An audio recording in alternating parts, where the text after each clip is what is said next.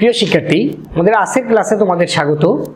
আজকে আমরা আলোচনা করব উচ্চ মাধ্যমিক পদার্থবিজ্ঞান নিউটনীয় বলবিদ্যা চ্যাপ্টারের বেশ কিছু টপিক নিয়ে। তো ধারাবাহিকভাবে তোমরা আমাদের ক্লাসের সাথে থাকবে এই প্রত্যাশা করি। আমরা সকল টপিকে আলোচনা করব। সেই ধারাবাহিকতায় আমরা আজকে আলোচনা করছি ভরবেগের সংরক্ষণ সূত্র।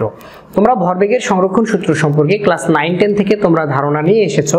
তো এখানে ভরবেগের সংরক্ষণ সূত্রের ছোটোখাটো কিছু বিষয় থাকবে, এসএসসির মতোই আর কি। তো আমরা সেগুলো দেখি যে বিষয়গুলো কি কি। তো এখানে একটি বস্তু আছে যার ভর ধরে নিলাম m1, সে u1 আদি বেগে এদিকে যাচ্ছে। অপর একটি বস্তু যার ভর হলো m2, সে আদিবেগ u2 নিয়ে একই দিকে যাচ্ছে।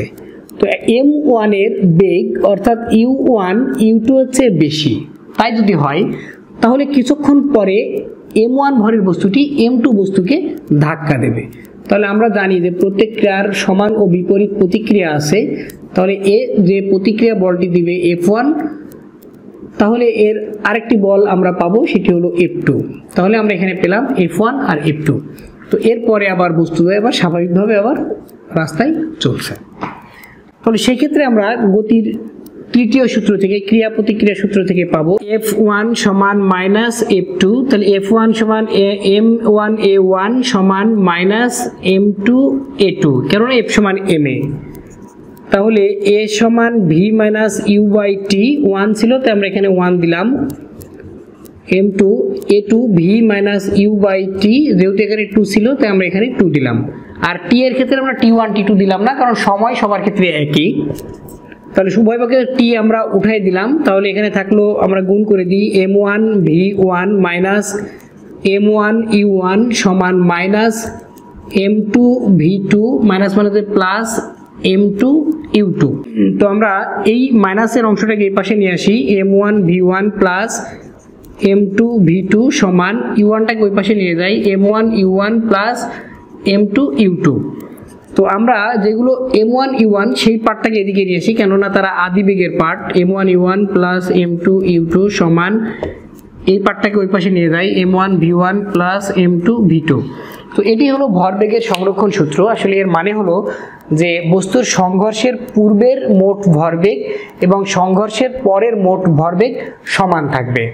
তো আমরা এই সমীকরণ দিয়ে ছোট্ট একটি অঙ্ক করে আসি। অঙ্কটি একটু ক্রিটিক্যাল হবে, মানে ছোট্ট একটা জায়গায় আমরা একটু পরিবর্তন করে দিচ্ছি। অঙ্কটি এরকম যে, মনে করি M1 সমান 50 কেজি, M2 সমান 30 কেজি, U1 সমান ধরে নিলাম 10 মিটার পার সেকেন্ড, U2 সমান মাইনাস 5 মিটার পার সেকেন্ড। সম্মিলিত বেগ V সমান ওয়াট।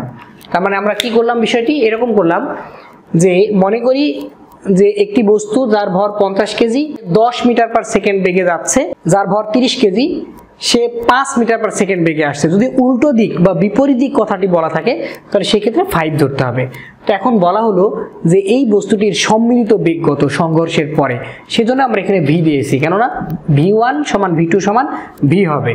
তাহলে এটি কেমন হতে পারে, আমরা একটু সূত্রটি লিখে আসি। এটা আমরা মুছে দিলাম। তাহলে আমরা জানি আমাদের সূত্র M1 U1 plus M2 U2 সমান M1 V plus M2 V, কেননা বেগ শেষ বেগ সমান হবে।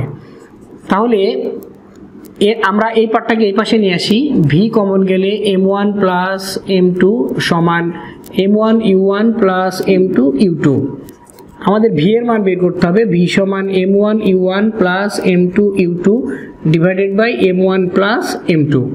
তাহলে M1 এর মান হলো 50, U1 এর মান হলো 10 যোগ M2 এর মান হলো 30 গুণ U2 এর মান হলো মাইনাস 5 বা 5।